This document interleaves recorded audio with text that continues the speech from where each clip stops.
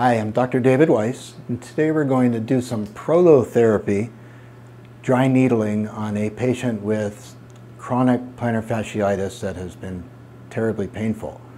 There's many ways to treat this, but when we try to stay away from cortisone and we have tried the conventional things like stretching and ice and anti-inflammatories, there's something we can do called dry needling. And dry needling is literally putting a needle into the area where it's hurting. And with the plantar fasciitis, this essentially is something we call plantar fasciosis.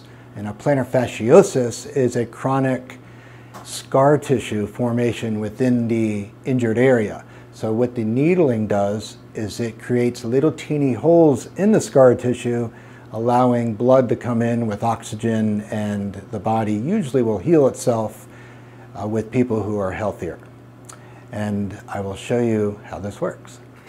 So this is the area, the plantar fascia obviously is on the bottom of the foot, and it attaches from the heel to the front of the foot. I have already marked off the areas of maximum pain, and that is in the central part of the plantar fascia, and this is the medial band. There's a large medial band and a small lateral band. And so what we're going to do is dry needle along this area.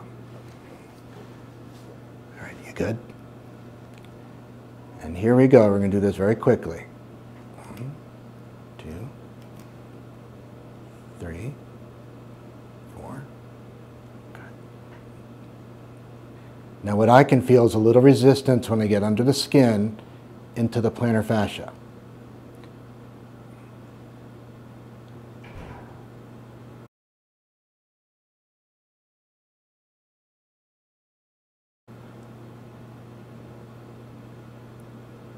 And we're done. That's it. Okay, we're done. And with dry needling, the most important thing is to allow the plantar fascia now to heal. And that would be trying to stay off the foot.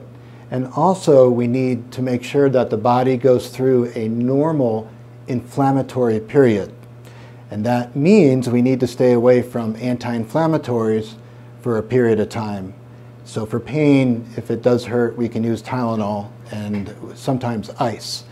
But we try to encourage people to go through the inflammatory period, which is 3 or 4 days. And I will check on her in about 2 weeks, hopefully much better. Thank you.